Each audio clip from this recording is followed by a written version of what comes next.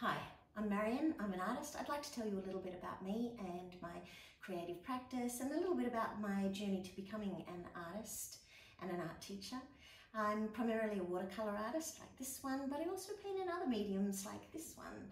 My journey began when I was studying Celtic art and I fell in love with the symbolism of those shapes and the importance of how to place shapes to each other, which leads very nicely later on in my career to how to use composition to create an effective painting.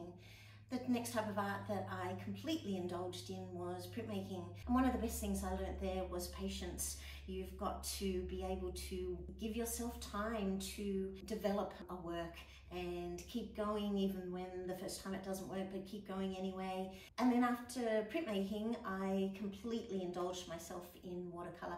I'd been painting in watercolour all along in the background anyway, but after my master's, I decided to throw myself into watercolour.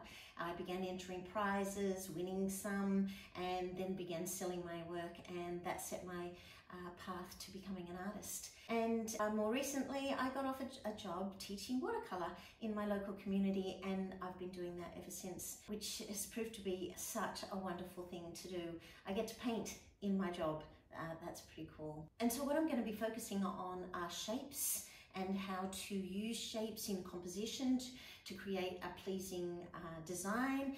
And the other side to it is colour mixing, and then there's also the skill building. So I'm going to be focusing on all three. I find that colour mixing is the part that people don't necessarily find intuitively.